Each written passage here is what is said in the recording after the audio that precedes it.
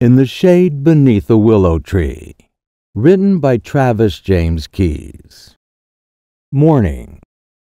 The humble prophet Zesia was meditating in the shade beneath a willow tree when a sparrow flew to his side. Nature flocks to Zesia in this way, as he is tender to all living things, and they know he means them no harm, and by his side they are safe from evil. Zesia queried the bird thus, "Confess to me, sparrow. I know that you and your kind have been around long before me and my kind, so you must have been there to witness my creation. I wonder, when the force that spun me to life did such spinning, was any responsibility placed upon me? Perhaps the force that spun the gift of life into mankind also spun into him a duty of restitution, as most gifts are given with the expectation of reciprocity. Resolve my doubt, sparrow. What responsibility is required of me in exchange for my breath?" The sparrow was silent. "My feathered friend, I do not know what to make of your silence. Perhaps you are sincere in your silence and say nothing, because the force that spun me to life required nothing. Having required nothing, there is nothing to say, or so is one interpretation. But say you are not sincere. Suppose you know the answer to my question, yet wish that it remain with you alone. If this is true, I am sure you have a good reason for keeping it secret, so I will not condemn you.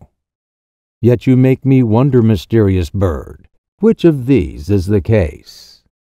Actually, I have been wondering this for quite some time and can bear it no longer. So now I will extract the truth from you, with or without your cooperation. Because truth is like a caterpillar hidden under a leaf.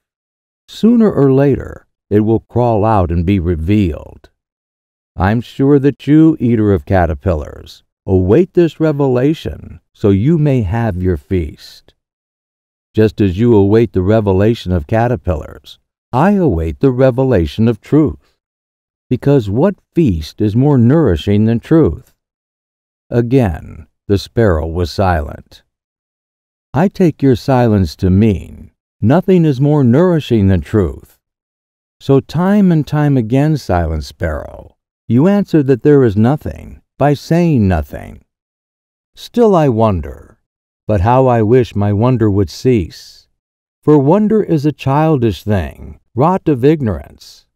Yet as sure as dawn matures into day, wonder matures into wisdom. So soon, truth will rise like the morning sun and be concealed no longer. Winged creature, I asked you, what is my responsibility? But since you refuse to answer me, I must get to the bottom of it myself." Zesia gazed deep into the sparrow. "Sparrow, you have been around longer than most, and have witnessed many creatures born into this world. During their birth, you overheard the responsibility instructed to them. After witnessing this many times, you thought, I am no exceptional animal. So if this responsibility was instructed to every other living thing, I assume it was also instructed to me. Thus you have learned your responsibility. But in my infancy, I was unable to comprehend such instructions. Still my responsibility holds. What injustice! You know both my responsibility and also yours, but I know neither of the two. And since mankind is the youngest of all the animals, I have yet to witness the creation of a new form of life and learn my responsibility as you have learned yours. And shame, for you would leave me in the darkness of ignorance.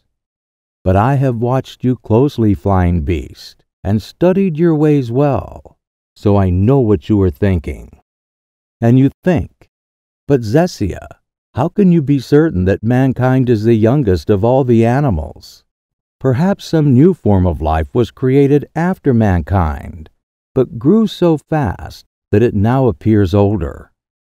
Very well, sprightly bird, but I have proof that mankind is the youngest animal, and this is my evidence. When the great pharaohs of Egypt decided to build their pyramids, so in death their bodies could occupy them as tombs, they knew that developing such a project from their imagination into this world would require a builder. And because their project was so grand in scale, they required many builders, and it was so. Many builders undertook the task of constructing the pyramids to serve as royal tombs. But before all else, the builders had to lay down a sturdy foundation.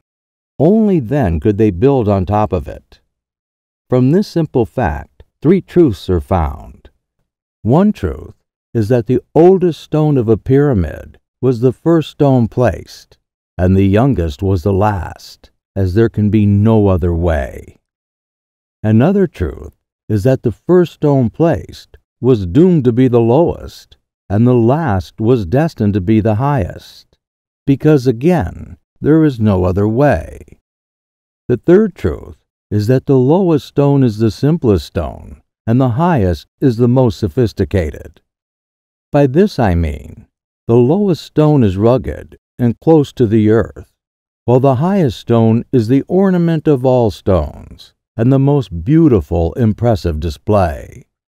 Because by the time the ultimate stone was placed, the builders were well practiced, so it represents the fruit of their most skilled craftsmanship and the celebration of their accomplishment.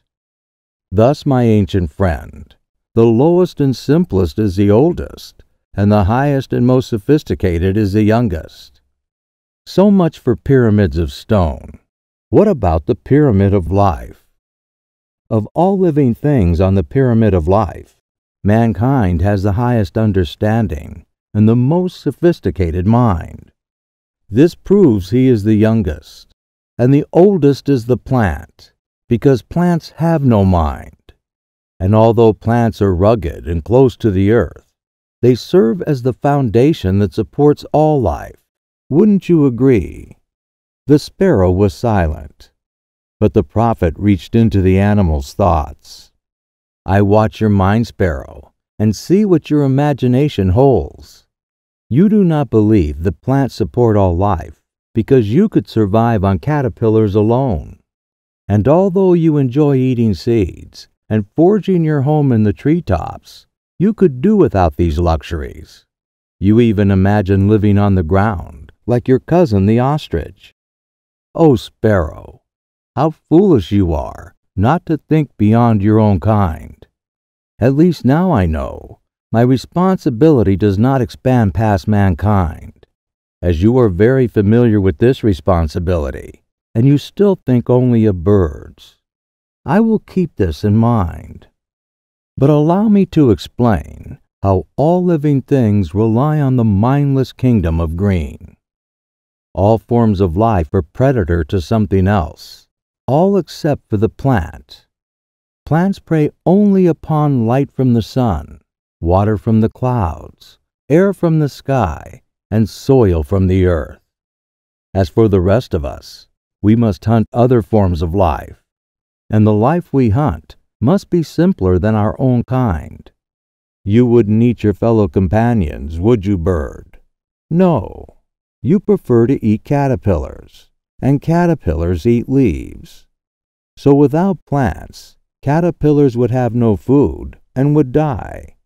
And without caterpillars, you would have no food, so you would die too.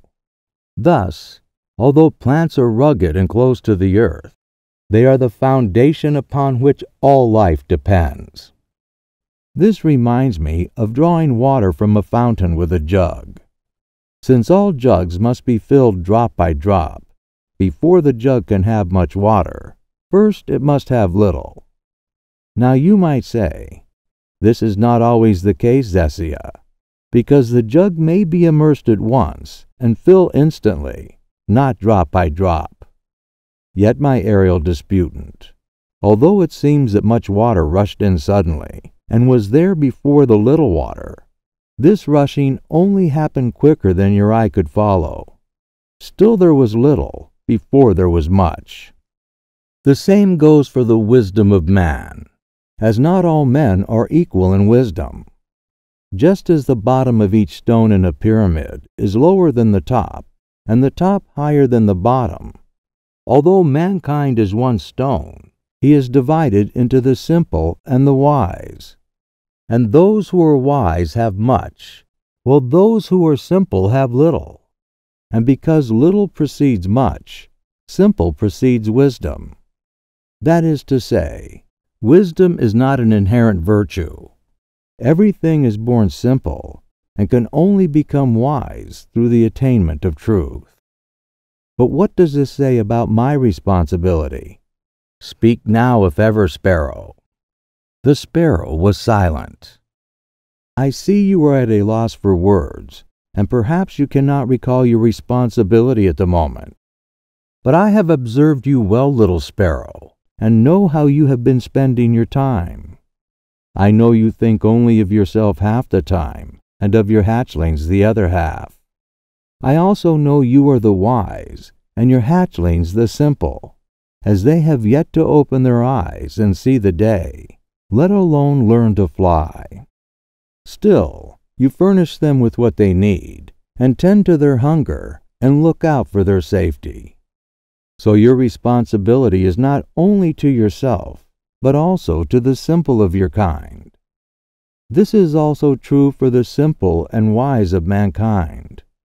But what should I do when a simple man comes begging to me in the street, him having little and me having much? If I help him unconditionally, he would pester me to no end for more help. But it won't do any good, because he will grow lazy and dependent on others, while I grow poor and lose my mind. Then both of us will have little. So I still do not know my responsibility, and must dig further, as I have yet to get to the bottom of it. At this, the sparrow became uneasy.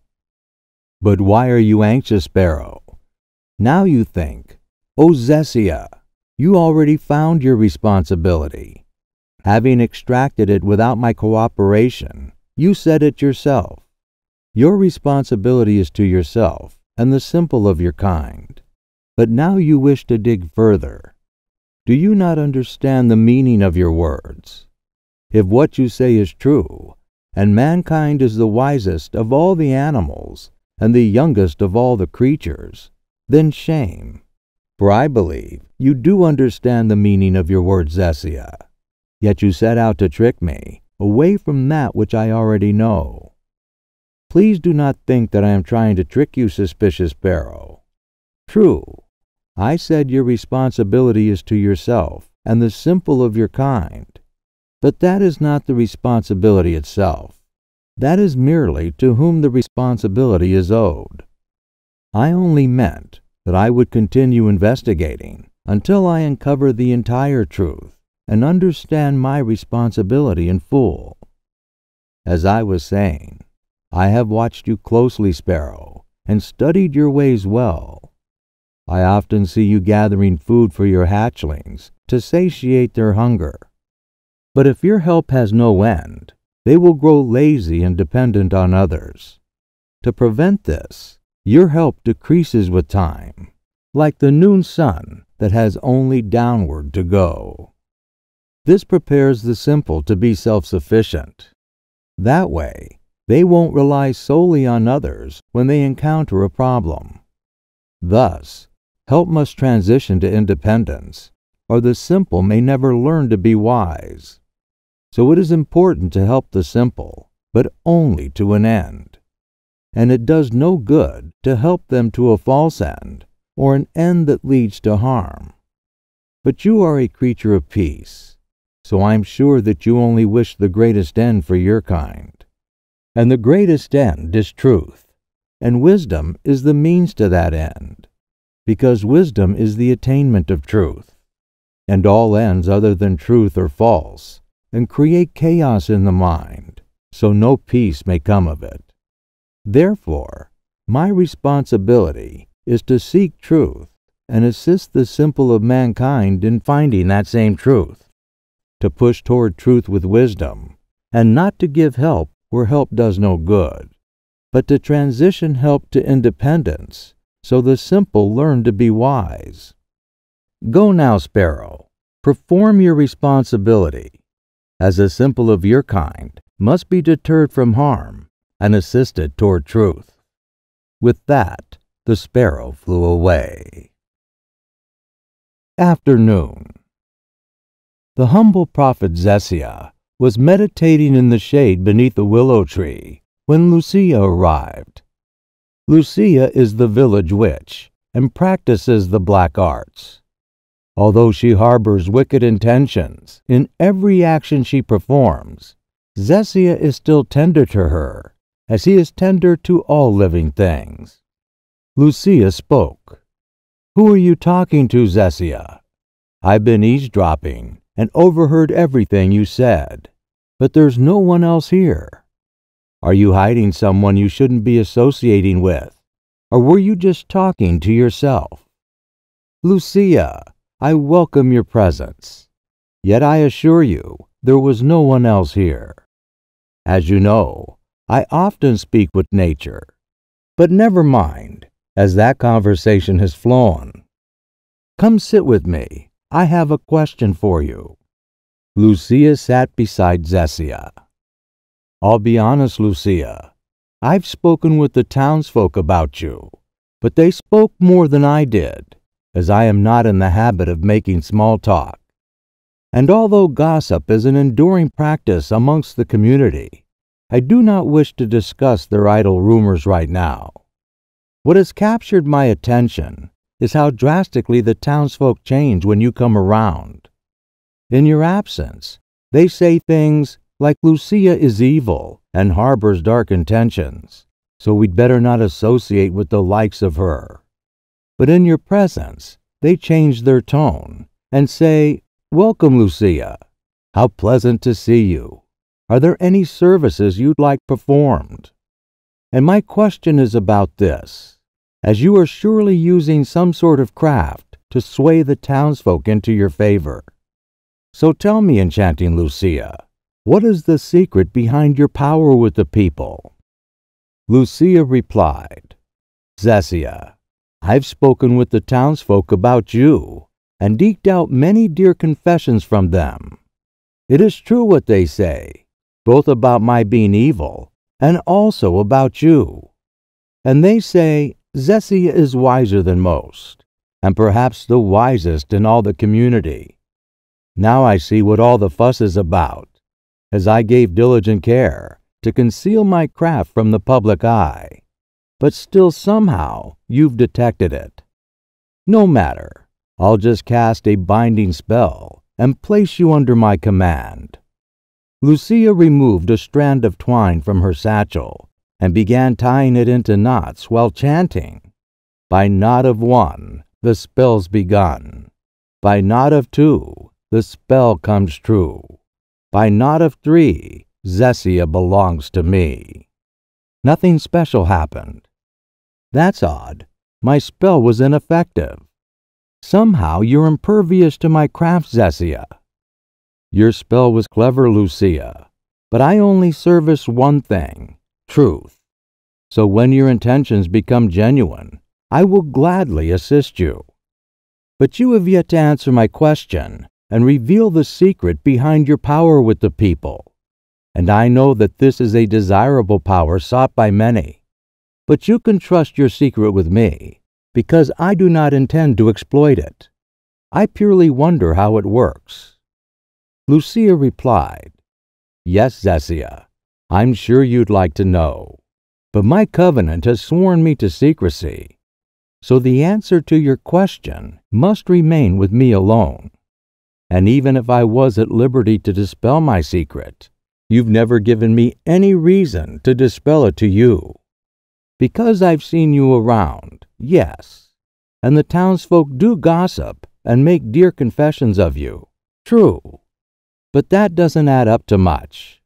And as far as I'm concerned, Zesia, I believe your craft is much trickier than mine, because you tell the community that you're a prophet and a seer of truth. I make no such claims. My craft is obscure and subtle. I leave the community alone to sort out their beliefs amongst themselves. If they don't want to serve me, I've never given them any reason other than my words not to do as they please. Yet, charming Lucia, your words are very persuasive, so that must be the source of your power with the people. And I have been wondering about this power for quite some time. But wonder is a despicable thing, and I wish to rid myself of it. So now I will extract the truth from you, with or without your cooperation. Very well, Zesia, you may try. One day I saw you heading to the marketplace, Lucia. Before you arrived, the people began whispering amongst themselves, and although they covered their lips, I simply read their thoughts. And they thought, oh no, here comes Lucia. If we're not careful, she'll trick us into giving our wares to her for free.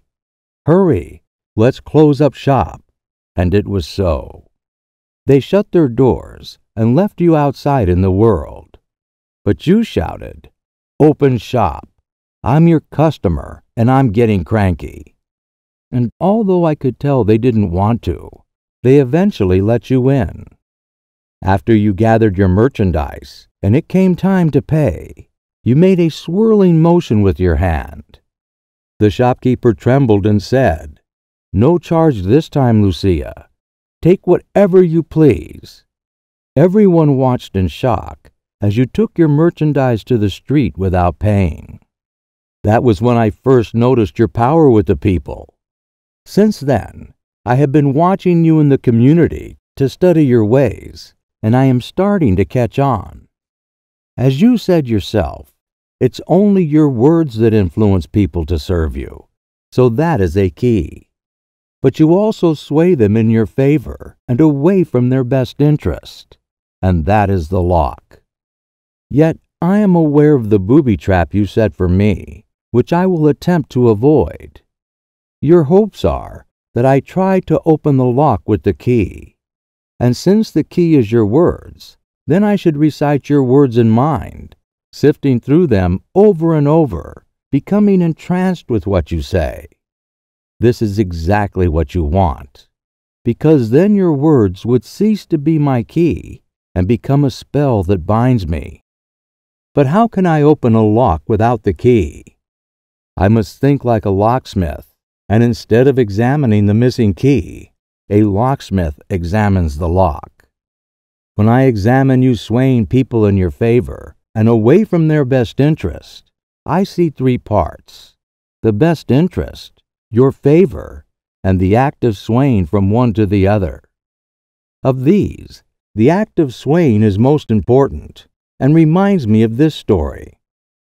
When the great emperors of China were fearful that their borders may be breached, they pondered ways to protect their sovereignty. Thus they developed a plan to build a great wall. The emperors constructed a great wall to ease their fears, and so no one could cross into their boundary, and so the whole of China may refrain from invasion. Like emperors, common people also fear that their privacy may be invaded. And although their concerns are valid when there is a real risk of this, such concerns are unfounded when there is no risk. And you, sly Lucia, weasel your way into the imagination of the townsfolk and plant false fears. You frighten them into believing that you will transform them into a toad or a newt or some other ridiculous thing, but they are at no risk of this. Still, they foolishly give credit to your sorcery, unknowing that your only sorcery is your craft, and your craft is simply convincing them of your sorcery. After their mind is clouded with these misconceptions, you employ your key, which is in reality a snare, and they get tangled up in your madness. Thus, they are like clay, and you are the potter who molds them into the utensils of your liking. But that which is not true is false, and creates chaos in the mind, so no peace may come of it. Consequently, the townsfolk are in perpetual turmoil as a result of your craft. What's more, you exasperate their turmoil by seizing their wares. And shame, for you have done a great disservice to the simple of mankind. And although your covenant has sworn you to secrecy, they cannot blame you if you merely corroborate what I rightly said. Confess to me, Lucia, is this the method behind your power with the people?" Lucia wept. "Yes, Zesia, this is precisely the method. But please don't hate me for it. I'm not really evil. You see, it was the townsfolk who molded me like clay, and they the potters, not the other way around. They started spreading rumors that I harbor dark intentions and practice the black arts. Before long, they cast me out of the community, and I took refuge with the other outcasts in my covenant. So it wasn't me who planted false fears in their imagination. They were already afraid. I only played the role of a witch because they forced it upon me. Please believe me, Zesia, it's exactly as I told you. I leave the community alone to sort out their beliefs amongst themselves." "Very well, tender Lucia, I believe you. And you are correct that the townsfolk are already afraid, as mankind is a fretful animal with no natural defense. The tiger was given his fangs, and the falcon his talons, and the snake his venom. But all mankind was given is wisdom. So truth is our only defense. And the wild animals were fortunate to be born with their weapons intact and the instincts to use them. But at birth, the wisdom of man is dwarfed indeed. So we must pool our knowledge in the community and enlarge our wisdom together. And there is only one substance that enlarges wisdom: truth. Now you see, sweet Lucia, you cannot just ignore fallacies and leave it up to the community to sort out, or their wisdom will diminish and they won't know truth. And truth is a great thing, so to not know it is a shame. But you overheard me talking this morning, so you already know the benefits of truth. And I am glad that my words did not fall wasted on the dirt. Now, Lucia, will you abandon the craft and accept your responsibility of seeking truth and assisting the simple of mankind in finding that same truth?" Lucia exclaimed, "Yes, Zesia, I will abandon the craft and pursue truth to expand my wisdom, because I don't like being whispered about in my absence and left with no alternative but manipulating the townsfolk into giving me goods and services for free. So I will practice reciprocity, not persuasion with the people, and I will pay for my merchandise in the marketplace from now on, and I will participate in the community, and I will work as a school teacher to assist the simple of mankind toward truth. What's more, I will abandon my name Lucia, as that name was given to me by my covenant, and not my true name, which is Mary. And now I have forsaken the craft and set upon the path toward truth. What a relief, Mary! But there is still one thing that I have yet to unravel: how to have power with the people. As you already know, one way to have power with the people is to employ the craft. But there is another way you can still have power with the people, and that is the opposite way of the craft, the way of truth. And rather than sway people from their best interests toward harm, you can sway them from harm back toward their best interests. And what interest is better than truth? But I can think of nothing. Therefore, the way to have power with the people is to sway them toward truth, not toward personal favor. To sway them with wisdom, not craft. And to reinforce their wisdom, so truth may stand as a great wall that protects them from false fears. Go now, Mary. Sway the townsfolk toward truth, and they will fear you no longer." With that, Mary returned to the community. Evening. Epilogue. Day is coming to an end. The noise of rustling carts and people hurrying home fills the air. Smoke billows from the dotted chimneys scattered throughout the village. Wives stoke fires, stirring stew over the flames. Children scamper to squeeze as much playtime as they can into the final hour of day. They struggle to pull themselves away from their friends. Groups of men sit on stools at the local pub, gulping tankards of ale, exchanging stories, and forgetting them as a new ale arrives. Zesia rises from his meditation, channeling the noises and aromas of the village. His mind flutters with mosaic patterns of thought. Night descends upon the village in its cloak of darkness, muscling away daylight, shouldering its strength against retreating sun rays with a brooding force, grinning at the shuttering windows, laughing as people take refuge behind candles. The villagers fear night. Goblins and demons roam wild in his dark sky. Fiends snatch children from their beds, devouring them with delight. Zesia looks higher into the sky. The stars begin to make their appearance. The stars blink silently, bright with wonder, boundless with question. Night speaks to Zesia in a whisper of thought and says, "Mankind is easily misled. My sin is casting illusion. Their sin is accepting it. The picadillo blossoms into fear. When fear rules the terrain of thought, my darkness flourishes." Zesia replies to the night. The sound of truth is clear and resonant, reverberating. Like the bell of a ship coasting into port, it clangs with joy. It does not take golden shoes to dance to its tune.